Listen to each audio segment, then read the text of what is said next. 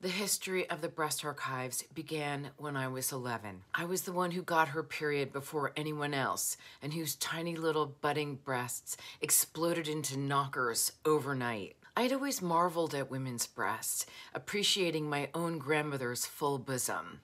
But now boys and girls looked at me sideways, gawking. It was embarrassing and stressful.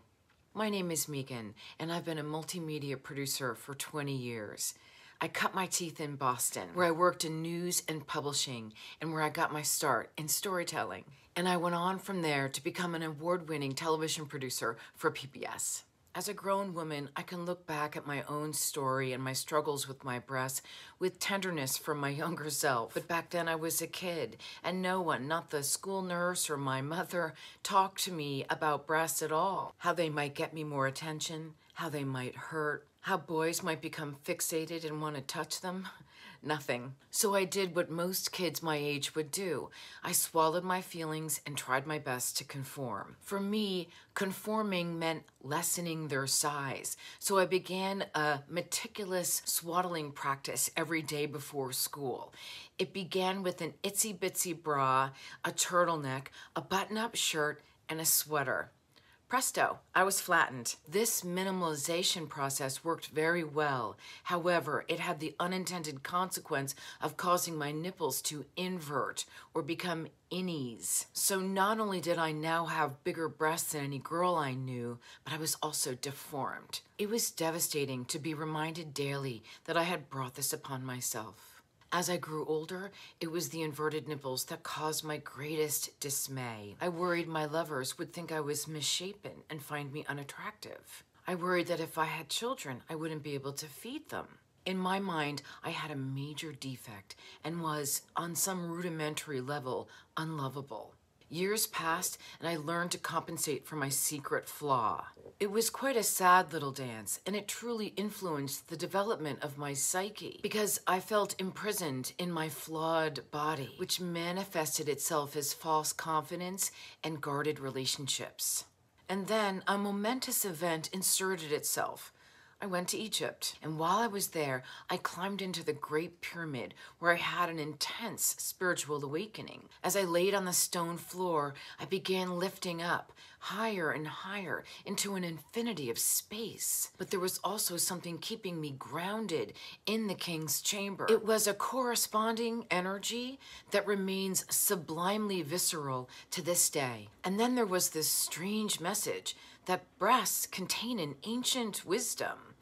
I wondered, what does it mean? We had also visited the ancient ruins, so massive in scale and so beautiful and wondrous. The temples were dominated by women who rose hundreds of feet high as statues and chiseled human pillars. I remember being struck by the way their breasts were always exposed and how very different it was back in America. Seeing these towering, topless figures felt refreshing and empowering. What have we been taught to hide? I wondered. At first, I didn't know what these breast-based messages and observations meant. But over time, I've come to understand it to mean that this is a place on our bodies that's connected with an infinite source. And by tapping into this portal of wisdom here, you can know yourself very deeply.